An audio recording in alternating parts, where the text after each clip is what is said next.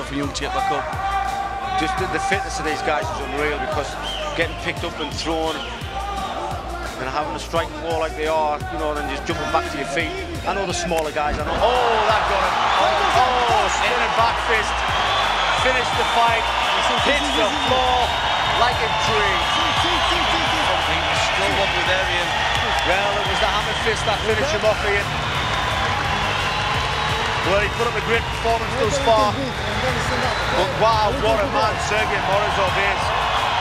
6-0 unbeaten in front of his home crowd. He'll be happy with that, and so will the crowd.